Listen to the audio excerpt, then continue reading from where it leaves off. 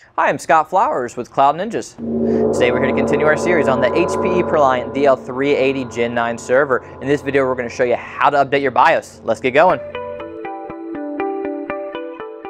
Well, hey, thanks for stopping by today to learn a little bit more about the HPE ProLiant DL380 Gen9 server. Do us a favor, if you find anything that helps you in this video, click that like and smash that subscribe. All right, let's hop in. This video is going to be focused on how to update the BIOS for your 380 Gen9 server. All you're going to need is a USB drive. And what we're going to do is we're going to show you step-by-step instructions. We're going to go to HPE support. We're going to download the latest BIOS onto our USB, and then we're going to pop this bad boy in and show you exactly how to update it. So let's get going. Hey guys, this has been with Cloud Ninjas, and today I'm going to be showing you how to update your BIOS.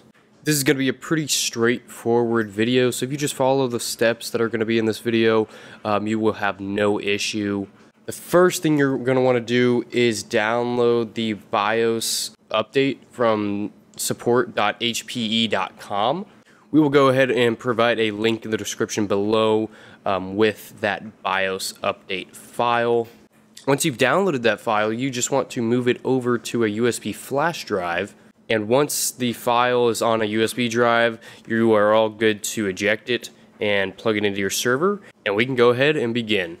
So the first thing we want to do is go ahead and boot up our server, and then once prompted, we want to go ahead and press F9 during post so we can go into System Utilities.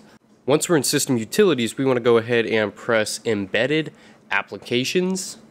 Next we want to go to Firmware Update and then System ROM.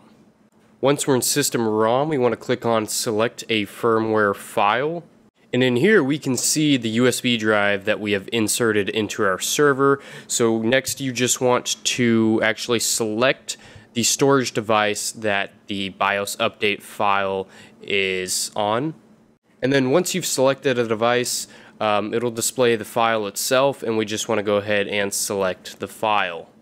Once we've selected the file, it'll take us back to firmware updates, and in firmware updates we want to go ahead and scroll down and click on Start Firmware Update.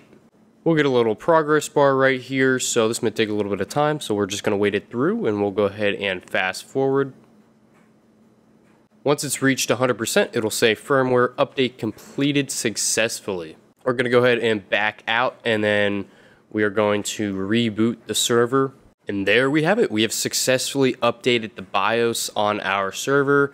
Like I said at the beginning of the video, very easy to do, very simple. If you just follow along with the steps in this video, you will have no issue at all. If you have any questions, feel free to drop it down below in a comment. And if you're interested in purchasing any servers from us, we got HP, Dell, Supermicro, Cisco, IBM. We got everything you can think of, so feel free to hit us up at sales@cloudninjas.com. That is sales@cloudninjas.com. Take care, guys.